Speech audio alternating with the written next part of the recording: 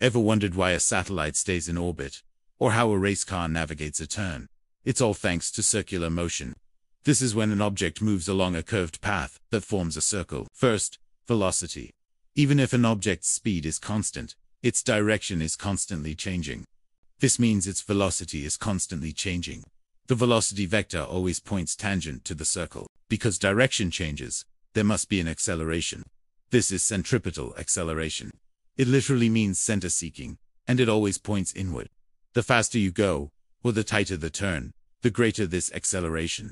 And by Newton's second law, if there's acceleration, there's a force causing it, the centripetal force. This is the net inward force that keeps the object from flying off in a straight line. It's not a new force. It could be tension, gravity, or friction, anything that provides that inward pull. So remember, in circular motion, velocity is tangent, but both acceleration and the net force are always pointing inward towards the center.